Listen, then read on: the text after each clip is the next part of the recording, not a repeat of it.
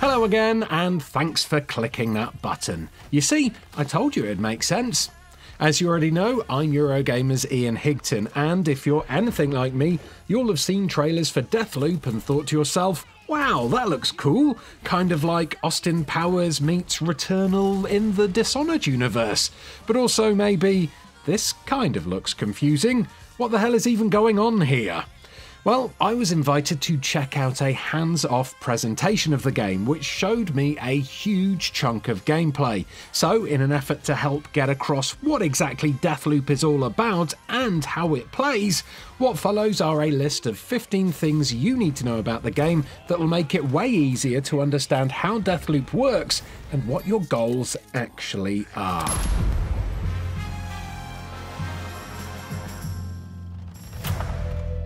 But before we get deep into the gameplay, let's kick this list off with something that you lot definitely won't know about, because this hasn't been shown anywhere else before today. And that's the fact that there seems to be an abundance of Easter eggs in Deathloop surrounding other games in Bethesda's back catalogue. During the presentation, we were given a lingering look at an arcade cabinet for a game called Super Honorless 2, which, if you haven't already guessed from the vector graphics here of the Outsider's timepiece and the folding blade, is a nod to Dishonored 2. But that's not the only arcade cabinet in the game to hold secrets for Bethesda fans. In this shot, taken from some of the brand new gameplay that we were given, we can see the first game in the Honorless series, which has a plague-ridden rat running across its title screen, so that's a nod to the first Dishonored there. And here there's a game called Sky Daggers 5, which is a mashup of the Elder Scrolls V Skyrim and the Elder Scrolls II Daggerfall. Then in this shot of a big video game arcade, we can see on the left Bludenstein 4D, a cheeky wink to Wolfenstein 3D, and then Touch of the Stranger, another nod to the Dishonored series and specifically the character The Outsider, whose ability bestowing brand, the Outsider's mark, is clearly shown on screen just below the title. Bethesda games pretty much always have Easter eggs referencing other titles from the studio hidden inside them, but could the abundance of Dishonored Easter eggs here mean that both Deathloop and Dishonored take place in the same universe? Considering the similarities in some of the supernatural abilities that the main characters in both games wield, the potential for a shared world is definitely there, so I'll be keeping both eyes peeled for more references once the game is out. My money, though, is on at least one reference to Dunwall being hidden in there somewhere. Okay, next up, let's chat a little bit about the two main characters. We already know that Colt is the protagonist and that his nemesis, the assassin Juliana Blake, is out to kill him in as many ways as possible. But why exactly is that? Why does Juliana want Colt dead, and how does all of this tie in with the main aim of Deathloop, which is to kill 8 targets before the day ends to break this mysterious loop? Well, the bulk of this question forms the main narrative of the game, so we probably won't know the real reasons for most of these things until the ending cutscene rolls, but the presentation we watched definitely filled in a few of the blanks, although to be honest with you, this only created more questions in my mind. For instance, there were multiple remarks made by Colt in his voiceover that seemed to suggest that once upon a time, he and Juliana were romantically involved. Was Colt once part of the same organisation that Julia works for on Black Reef? Did Colt turn traitor and in turn break Juliana's heart? Perhaps Juliana is secretly on Colt's side and they're working together to overthrow the Aeon program, but to do this she has to kill him over and over again in order to help him finally realise his goal of breaking the loop. So then the next big question you probably have is, what even is this time loop anyway? What caused it and what's its actual purpose? Well, again, there was nothing concrete in the presentation to answer any of those questions, but there were a few hints. So the main antagonistic organisation in Deathloop is called the Aeon Program, and as Colt, we have to kill the 8 visionaries who not only run the program, but who are also ultimately responsible for the endless loop that Colt is trapped in. These visionaries are basically the boss characters, and in order to beat the game, you'll have to work out how to create loopholes in their schedules so that they end up in places where you can easily kill all 8 of them in one whole loop. How they have created the loop and what the loop is ultimately for is something I expect Colt will need to find out during the course of the game. But whatever it is and whatever it's for, it's the visionaries who are the cause, and as long as at least one of them remains alive, that time loop can be maintained and then reset.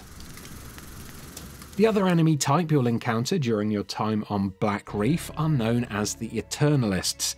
They're the ones you'll see being slaughtered by Colt throughout this gameplay footage, and they make up the bulk of the enemy forces in the game. The Eternalists have been recruited by the Visionaries to further their goals of immortality, but it's not 100% clear what the Eternalists are getting out of this arrangement yet, other than the chance to be perpetual meat shields for their masters. So I've mentioned Black Reef a couple of times now, and as you can probably guess, this is the setting for all of the events in Deathloop. But what exactly is Black Reef? Well, in the presentation we learnt that Black Reef is a remote northern European island that has been shaped by harsh natural conditions.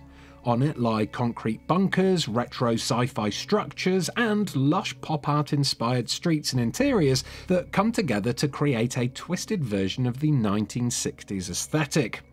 Black Reef is made up of 4 different districts, and these are called the Complex, which is a snowy location with many concrete structures, Updam, a Dishonored-style town with tight streets and big stone buildings with lots of industrial-themed interiors.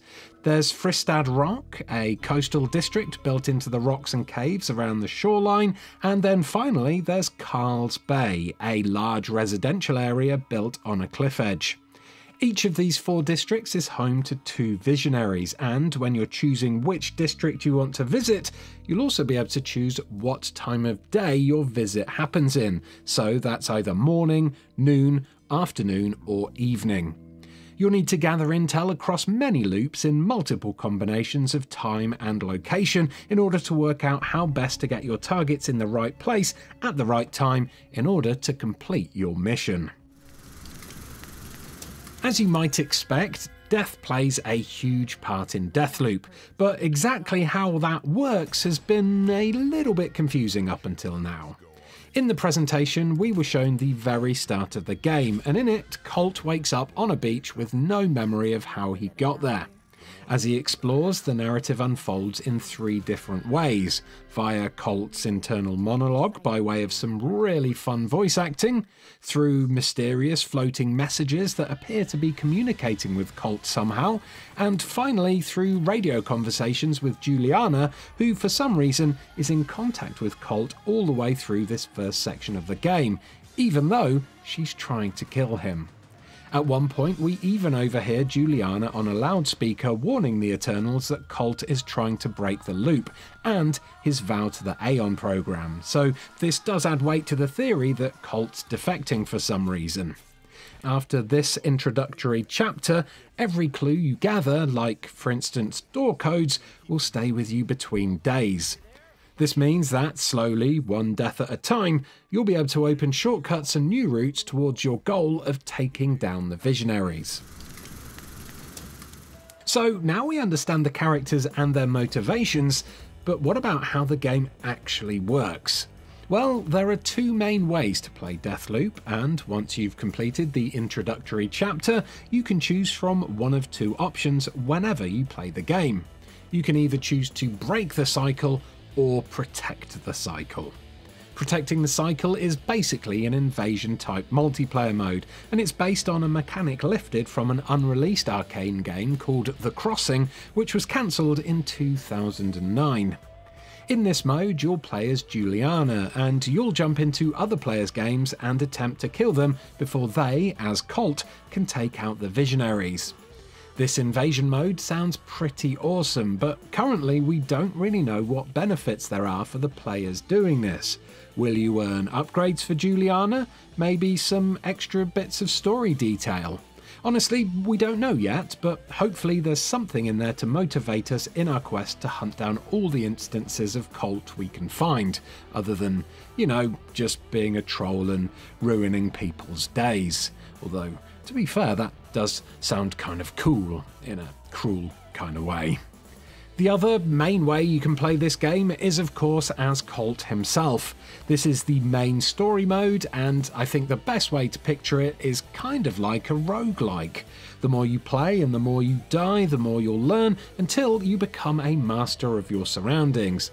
And that's where the next few points come in. Customizing Colt is going to be a big part of the game, and you can tailor his skills to your playstyle in a variety of ways. First up, there are things called trinkets, which are upgrades for both your weapons and for Colt himself, and you can mix and match these in order to give Colt the skills he needs to succeed. A few examples of weapon trinkets we saw in the presentation were Shock Absorber, which reduces recoil, Straight Shoot, which increases accuracy, Hipster, which reduces spread from hipfire movement, and Mind Leech, which interestingly causes your enemies to suffer not only damage but power loss when hit as well. So that one should be good for going up against visionaries or perhaps defending yourself from Juliana. These trinkets come in 3 distinct rarities, white being the least powerful, blue being mid-range, and purple being epic.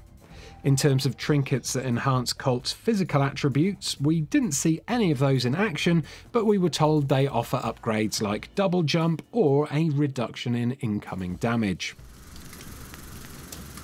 Just like other roguelike style games, once Colt dies, he'll lose all of the trinkets he earned in his run, and he'll start fresh on his next one.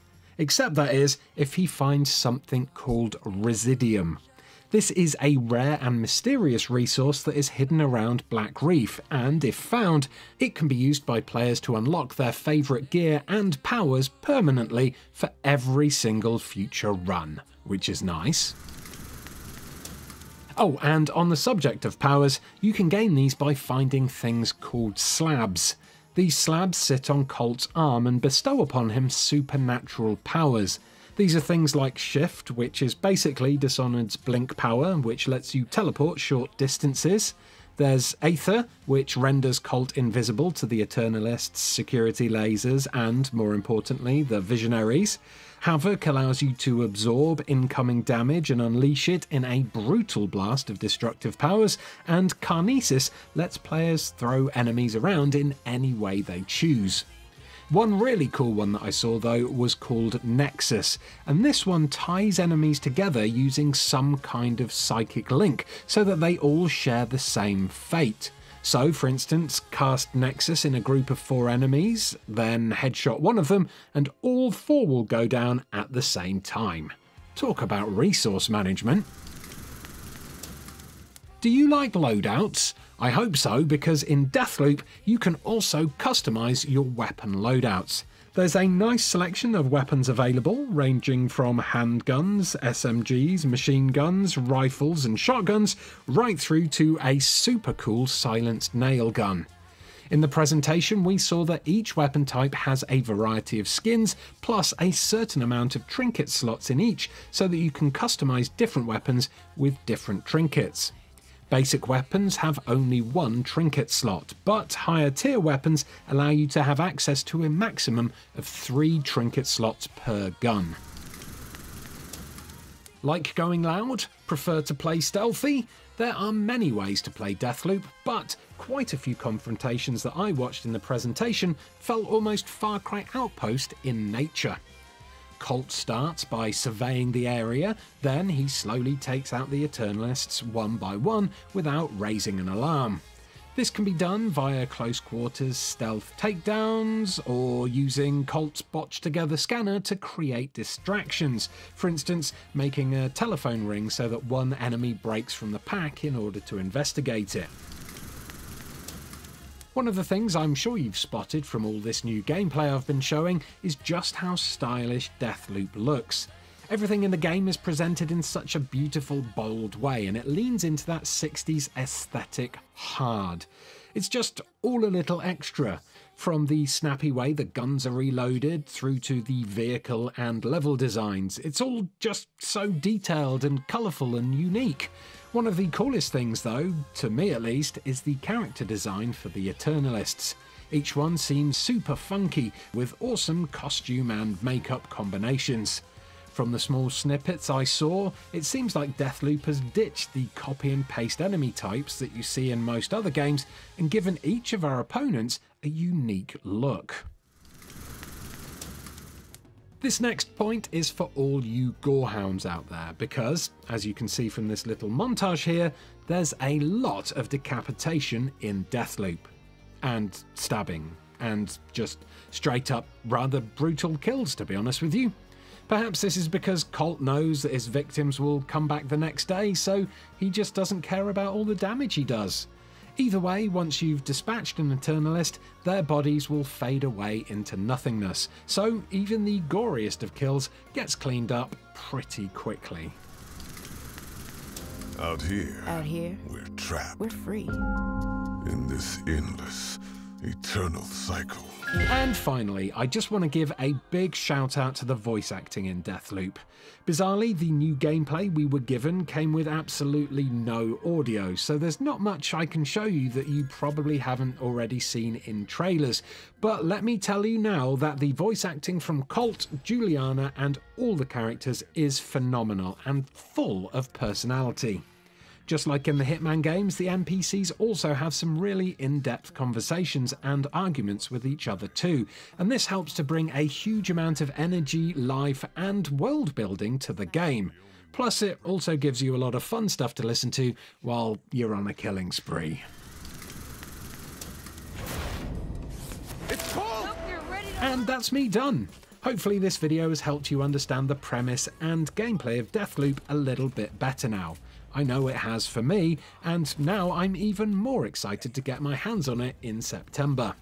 If you enjoyed this video, remember to give it a like, subscribe to Eurogamer for daily videos about video games, and if you fancy sticking with us for a bit, why not check out one of these other videos that are on screen and clickable right now? Or alternatively, you could just click that replay button on the player there, and you'll see that my intro to this video now makes way more sense than it did the first time around. Goodbye and see you next cycle.